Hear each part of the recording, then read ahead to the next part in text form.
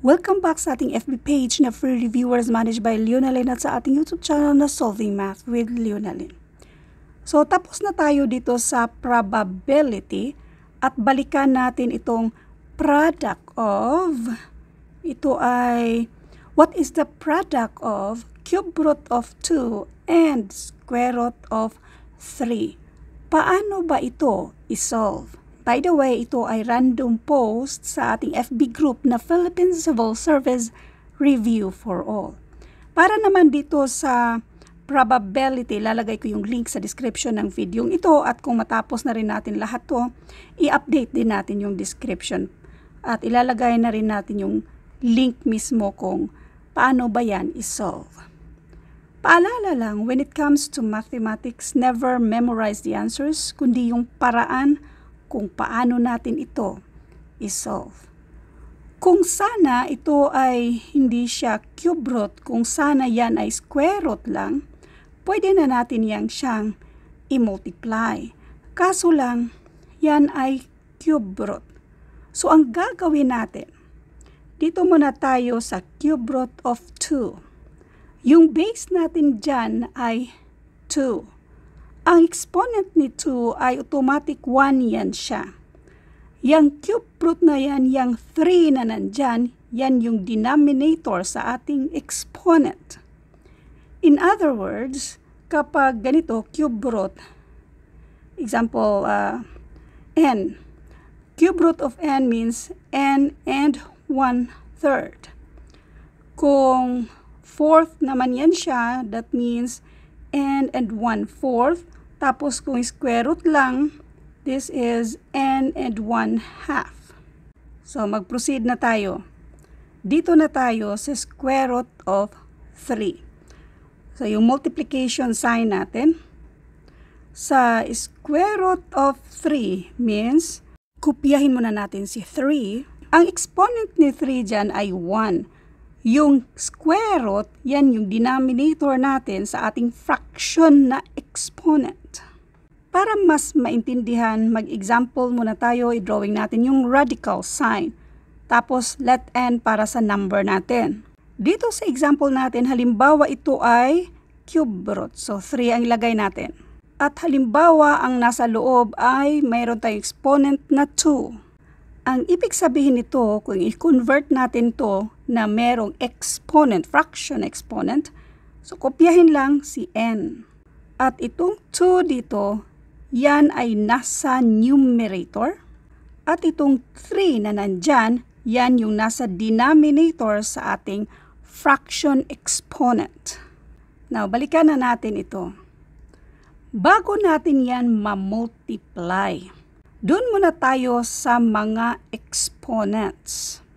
Yung exponents natin, kung mag-multiply tayo, mag-add tayo ng mga exponents. Example, n squared times n na may exponent na 5.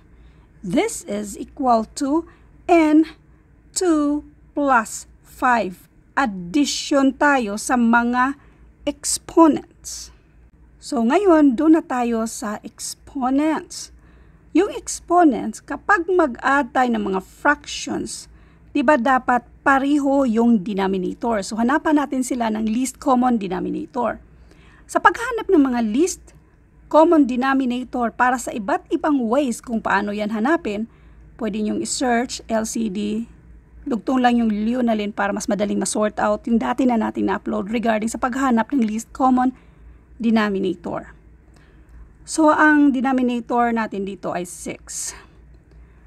6 divided by 3 and that is 2. 2 times 1 equals 2. 6 divided by 2 and that is 3. 3 times 1 equals 3.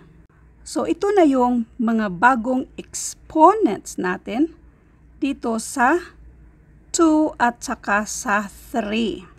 So, ito ay 2 over 6. Dito naman ay 3 over 6.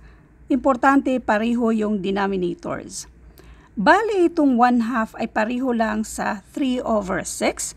Itong si 1/3 ay pareho lang dito sa 2 over 6. So, pareho na sila ng denominators, yung exponent nila. So, gawa tayo ng radical sign ulit. Gawa natin ng radical sign ulit. Kopyahin lang natin si 2 at saka si 3.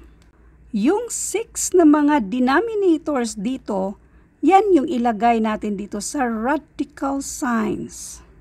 While itong numerators dito, ito yung exponent natin sa 2. Yung numerators, exponent natin dito sa 3. Ngayon, pareho na silang 6th root. Kopyahin lang natin yung radical sign, pati yung 6. I-solve natin tong 2 square root of 2. That means 2 times 2 equals 4. Kopyahin itong multiplication.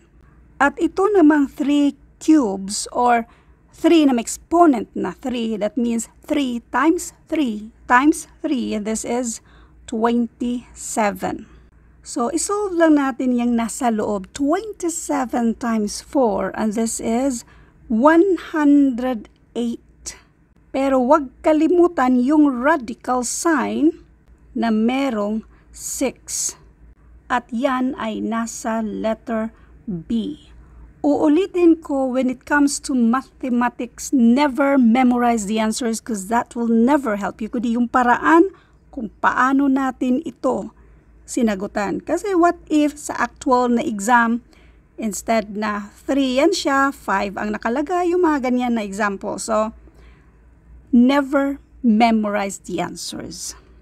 Thank you for watching and all. I hope mayroon kayong naintindihan sa videong ito. So, sa next na video, ito naman yung abangan nyo na i-determine natin yung distance between A and B. Thank you and God bless.